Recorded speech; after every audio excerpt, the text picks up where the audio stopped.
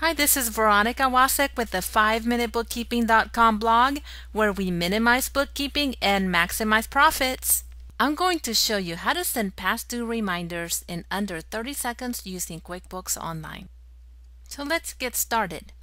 Now from the home page, just click Overdue and you'll see the Overdue Invoices page. Now highlight one of the past due invoices and from the drop-down select Send.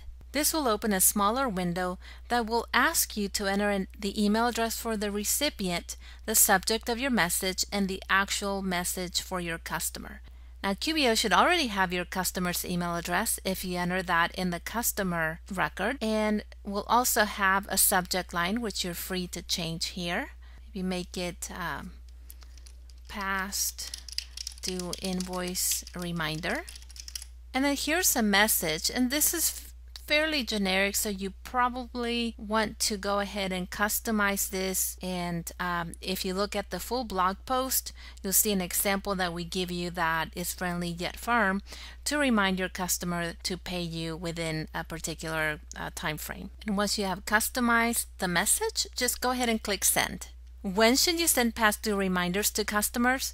Well, you should send them as soon as the invoices become past due. You really should not wait until the invoice is 45 or 60 days old, because the likelihood of collecting old invoices decreases as time passes. Once an invoice becomes past due, you should contact your customer on a weekly basis and call them and send email reminders. Now, keep things friendly but firm so they know that you mean business. Consistency is the key when making collection calls. So you have learned how to send past due reminders in under 30 seconds using QuickBooks Online.